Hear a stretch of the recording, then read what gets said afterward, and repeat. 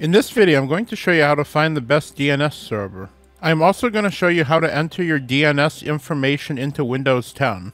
I have provided a list of the 6 DNS servers that are going to be best for most people.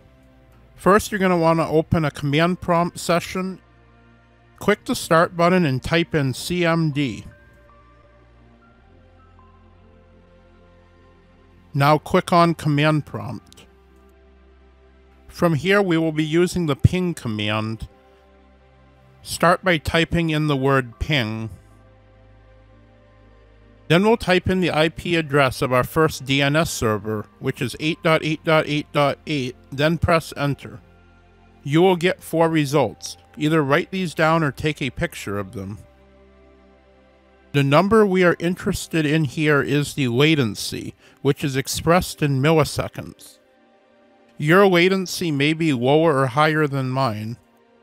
That is okay. What we are actually interested in is the differences in latency.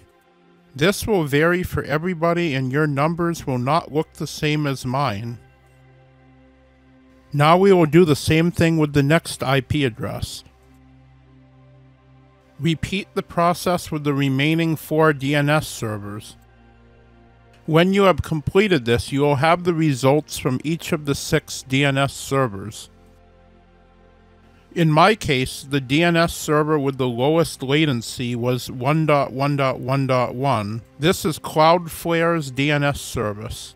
I am guessing for most people it will be either 1.1.1.1 or 4.2.2.2. Prove me wrong. Write down in the comments section which IP address was best for your location. I am now going to show you how to enter your DNS settings on Windows 10. First, we are going to open up Network and Sharing Center. Then we will click on our network adapter. From here, we will select Properties in IPv4.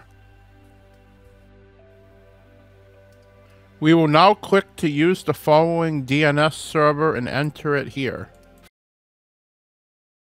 For this example, I am using Cloudflare's 1.1.1.1 DNS server.